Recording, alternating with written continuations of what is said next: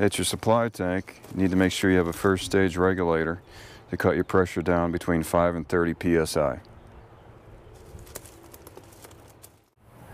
Now we're going to go over firing the unit. Once you get your hose connected, you want to put a little soapy water on that to make sure you don't have any leaks. You want to hook your power up. You want to go ahead and flip your switch on. Then you're going to turn your thermostat to call for heat.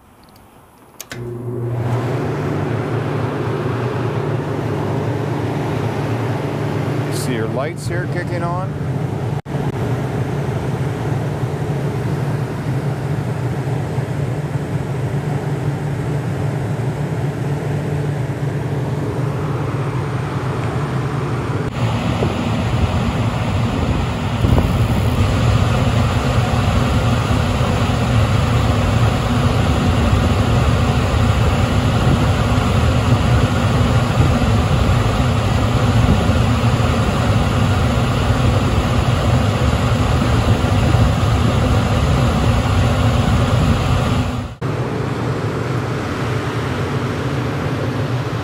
Ready to turn it down, you can turn the thermostat.